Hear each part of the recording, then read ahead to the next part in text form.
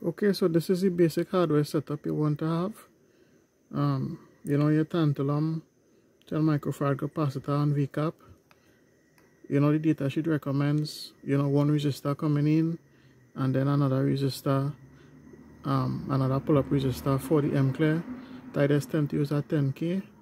Make sure and put the decoupling caps, your 0.1, 0.1 microfarad decoupling caps on all the power pins.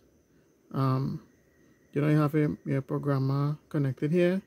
This is the LED you'll be using to test, just to ensure that the circuit is set up properly. You always want to reserve one pin for that in case your program doesn't work. You have one pin. Now, you also want to have, these nice capacitors.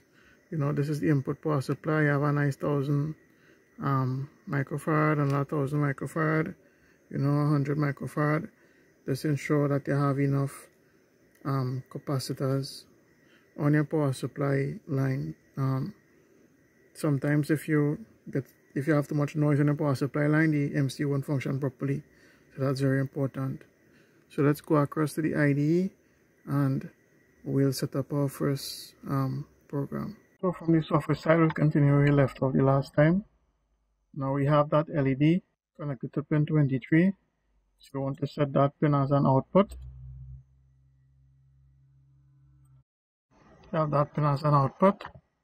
We'll generate. Right, generation is complete. We want to go to our project, our main file. You can see code that has been generated. What we'll want to do now is we'll add our application code. So we'll just set that pin high. Shall be lat b bits dot lat b2 is equal to 1, and let's program that.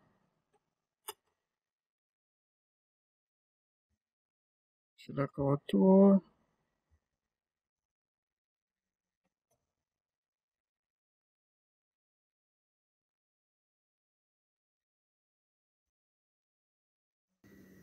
and look at that, our LED is on and it's lighting very bright.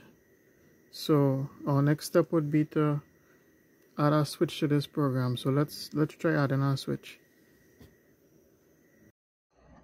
So now that we show our LED is lighting, let's add a switch. We'll go back on our MCC. We'll select this pin here. We'll set pin 24 as we set it as an input, sorry.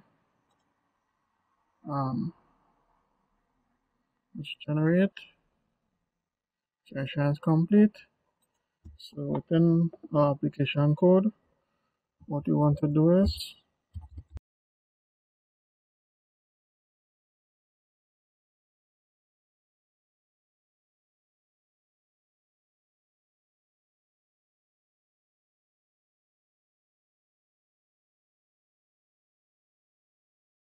let's build.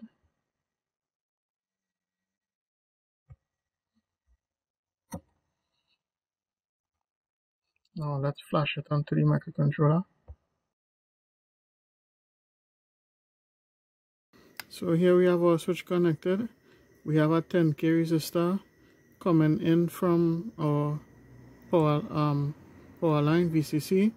We have, the other pin is going to ground, and then we have the jumper here going from the switch to the microcontroller pin 24. So when you press our switch, our LED lights, and just like that we have input and output set up on our PIC. That's it guys, thanks for watching.